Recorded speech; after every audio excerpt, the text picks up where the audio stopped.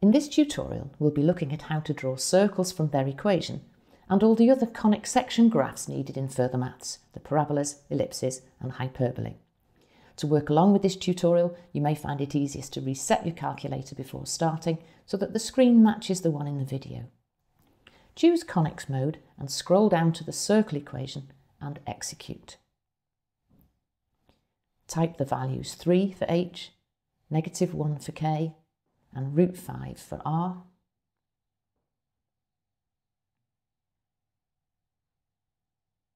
And execute. Press Draw to enter the graph mode and pan up to see the complete circle. Exit to go back through the menus to the main conics menu. Choose Parabola and set the value of a to 1. Notice h and k have their previous values. Choose Modify. Scroll down to select each parameter in turn and sideways to increase or decrease the value.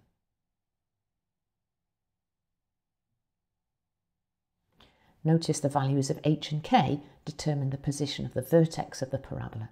Sometimes the equation of the conic graph is given parametrically, so go back to the main conics menu, choose parametric form and scroll down to choose hyperbola.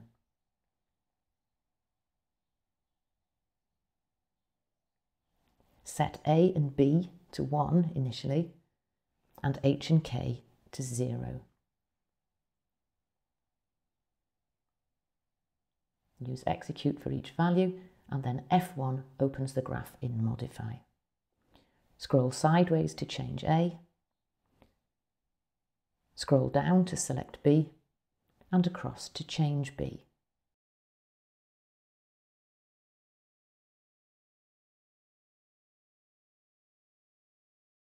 Sometimes the equation of a conic is given in polar form, so return to the conics menu and choose polar form.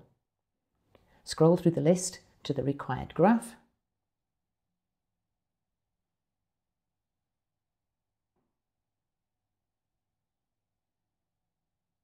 and execute. Next, set the parameters. I'm going to use 0.5 here for e and p equals 1, but I'm going to change them later. F1 to modify. Scroll down to change p and scroll again to change the step size and then back up to change e. If you want to change the axes, you'll have to press exit to enter graph mode and zoom there. Why don't you investigate how the graph changes for different values of e and p? You can find additional resources at education.casio.co.uk.